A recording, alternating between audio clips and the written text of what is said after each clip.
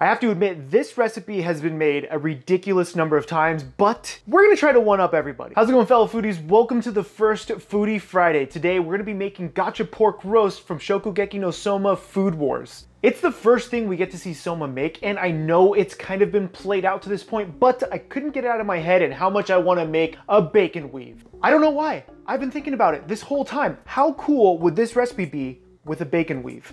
I don't know, we're gonna make it, we'll find out. Now this recipe isn't overly complicated, you only need a few things. Realistically, everything we're gonna need is right here. Garlic, shallot, onion, 1 egg, some cold butter, 2 packs of bacon. We might not need both, but we bought 3 just in case. A bag of potatoes, whatever mushrooms you decide. He uses king oysters, I couldn't find them locally, so these are just some really nice creminis, and a little bit of rosemary. All of this cost me about $10. First thing we're gonna need to do is peel the potatoes and get those going. Once you're done with your potatoes, go ahead and throw them into a pot, bring them to a boil, and let them cook until they're fork tender. Fork tender just means you can put a fork in them really easily and pull it out without any resistance. You want them super soft for this. Now we're gonna get the rest of our mise en place ready. So now I know Soma doesn't actually use garlic or shallot, but he does use onion with the mushroom. I wanna use garlic and shallot. You can do whatever you want. I'm using garlic and shallot.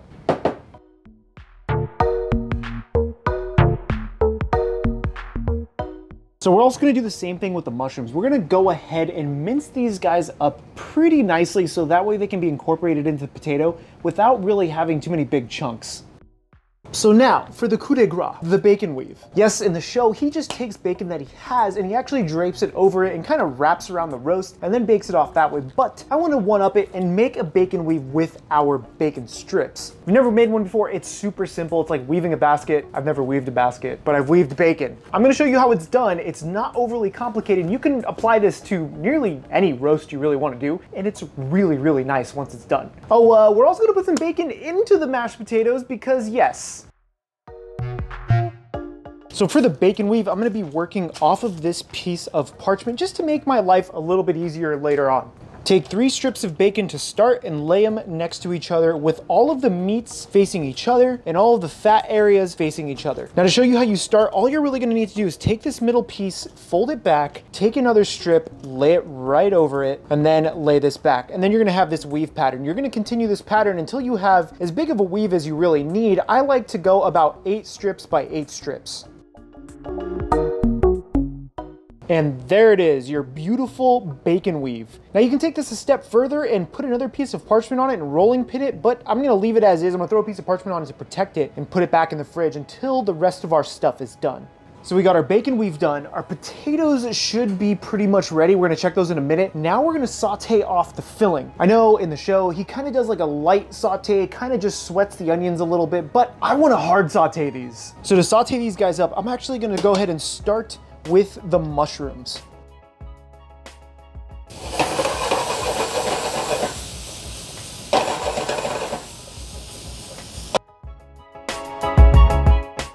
Now I'm gonna take my bacon and start rendering that right away. And because I want the mashed potatoes to be fairly creamy, I'm gonna do a little bit of half and half and a little bit of cold butter. We're gonna melt this thing down just until where the butter is melted. Keep an eye on your potatoes as well. It sounds like they're getting close to being done and my fork goes in fairly nicely. They still feel like there's a little resistance. I'm gonna let them keep going, probably another 10 or 15 minutes, and we'll check back in with these guys. This is about as far as I want my bacon to go before I add my onions. I'm gonna go ahead and take all of this onion and we're just gonna do one of those. I'm also gonna hit this with a little bit of my shallot and a touch of garlic. He wants the bacon, but he can't have the bacon. Hi, there you are. There you go, guys. There you go. Try to keep them occupied. Okay, back to our bacon and onions.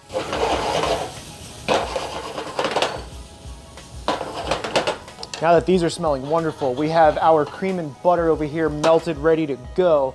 Mashed potatoes, how you guys looking? You guys are looking like a real mess right now. They're falling apart. I'm gonna go ahead and call it. They're nice and soft now. I'm gonna let those rest for just a minute while we're finishing this up, but you do wanna get to your mashed potatoes relatively quickly so they don't get gummy at all sitting in the water. Remember to season this as well. Hit this with salt and pepper. I know the bacon can be salty, but you still wanna taste this because there's no salt in the onions.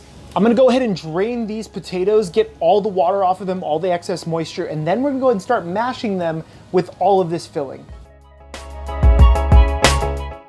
Now we have super creamy mashed potatoes. Remember, give this a taste, see if you want any more salt or pepper in it, but remember, we're also adding our bacon, so the bacon's gonna bring a lot of that salt, but that's gorgeous. Look at how beautiful and smooth and creamy that is. It does need salt, but I'm gonna add my bacon and mushroom mixture in here first. Tastes like a baked potato, and I can't even be mad. Try the potatoes. Try the in the mouth. Open it. Open your mouth. I'm gonna poke you with the fork. I can't see. So when I talked about his gotcha pork roast, I talked about adding egg to it, and this goes back to an old classic, the Duchess potato. This was something that I learned in culinary school, and it's a way for you to utilize mashed potatoes the next day. You can take them, add some cheese, add some bacon, onion to it, add some egg or egg yolk, fold everything in, pipe them out on a sheet tray, bake them off, and you have this wonderful eggy mashed potato thingy. But what I learned about that is that the egg becomes the binder, so that's what we're gonna use for this. Even though it feels nice and thick, we're gonna still add an egg to it now that it's slightly cooled down. Don't add it when it's completely hot. That's a mistake. You're gonna have weird scrambled eggs in your potato. Whisk this up, add this to this once it's cooled down a little bit, fold everything together, and then we're gonna round this out to fit into our bacon weave.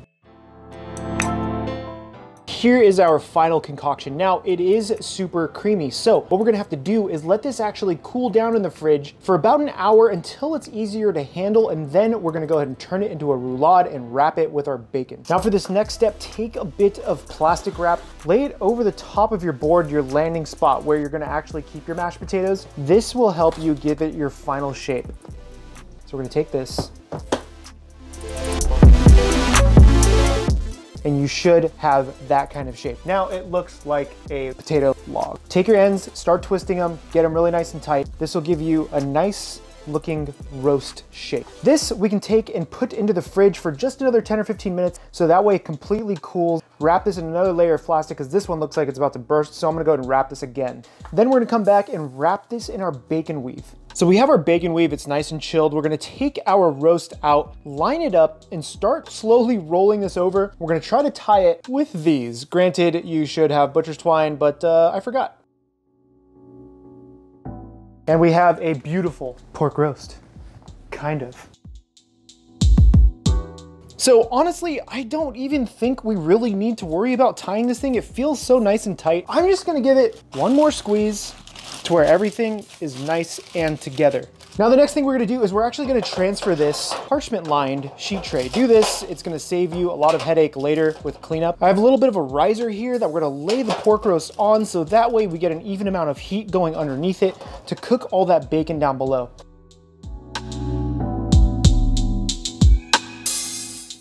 So I just set the roast to broil, so that way we get a little bit more color on it. I did up the temperature to about 375 for about 30 minutes to get that bacon fully cooked, and then broil it to get a nice color on it. So now what we have to do is make the sauce. So what I want to do is take the remainder of my shallots, it's a good amount, but it's going to be really nice for this sauce, and start caramelizing that with just a little bit of garlic. Essentially, we're making a Bruinoise, a traditional sauce that realistically goes really nice with any kind of red meat. I know this is technically a pork roast, so you may want to do a beurre blanc, but I like Bruinoise and it does fit the theme of the original recipe without the sake.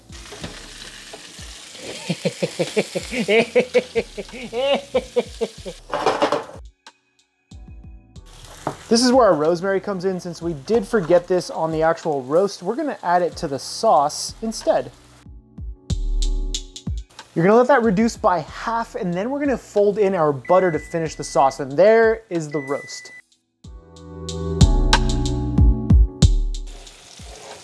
Okay, it only burst out of one side. That's not too shabby. But like any good roast, we should let it rest before we cut it, so we're gonna finish our sauce first and then cut into this. I'm gonna kill the heat. This way it won't break your butter. If it's too hot of a pan, it can break your butter. So now we're gonna slowly start adding in our butter.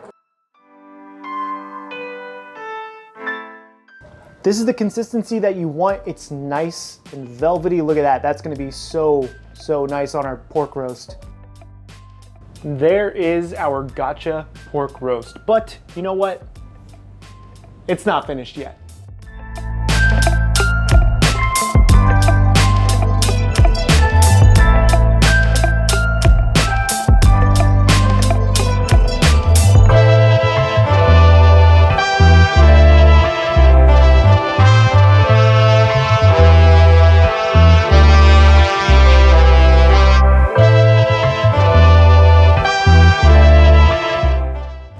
There it is, guys, the gotcha pork roast Chef PK style. I ended up wanting to really cut the pork roast and griddle the mashed potatoes because why not? And the filling itself does have all of the beautiful juices from the bacon, the onion, the garlic, the shallots, as well as the really nice barouge that we have around the plate. Now there's one final taste test.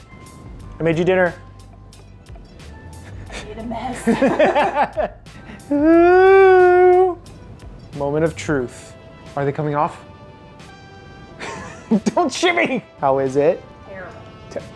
Every time, every time. She's going out drinking tonight with friends, so I figured I'd make her a nice dinner. Yeah, okay. All things considered, I'm pretty happy with how this turned out, with the exception of I should have added a little bit of breadcrumb to really thicken up some of that creamy mashed potato. It would have still kept its nice consistency, but it wouldn't have been as soft when I went to go ahead and sear it in the pan. The barouge, honestly, you want that beautiful texture and color as well as that consistency. I mean, it's just a perfect sauce. There's nothing really around it. You can't really go wrong with a nice barouge. But now, my taste test. Waifu said it was terrible.